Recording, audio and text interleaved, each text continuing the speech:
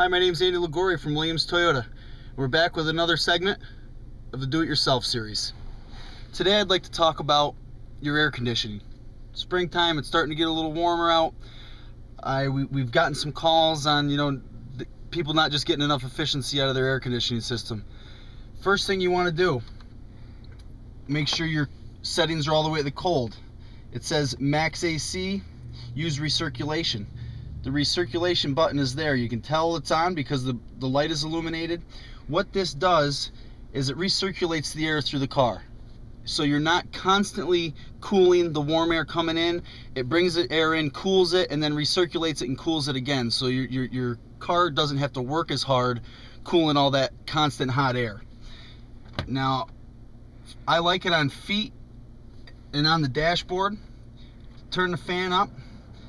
Push the air conditioning button. It won't get cold unless you're utilizing the air conditioning system.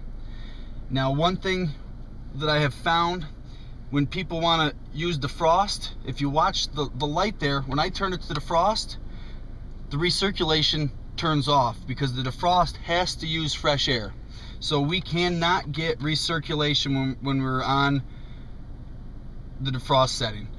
So to click it back to where you want it, you have to hit the recirculation button again to get the maximum cooling out of your system. And the recirculation just makes it not work as hard. When the car is brand new, you don't have any problems. Everything should be working, pretty chilly for you. As the car ages, you get some miles on the car. There's a cabin air filter. It's a HEPA filter that filters the heating and air conditioning system. Everything that comes out of your vents goes through this filter. Now I'm going to show you how to check that and what to do if it needs to be replaced. That filter's behind the glove box.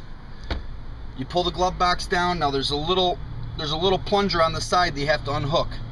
You squeeze the sides of the glove box in, and that releases these hooks, so it'll drop down and it pulls right off. If you have a glove box full of stuff, you want to make sure you empty it a little bit or you're going to dump it all out. Now under here there's a little door. Push the side of that door, it pulls right off. Your cabin air filter is behind that door. Now this is a brand new vehicle, so it should look like this. You get little helicopters, you get dust, you get sticks, you get sometimes even mice get in there and build a nest. So you want to make sure that that is clear. You put that back in.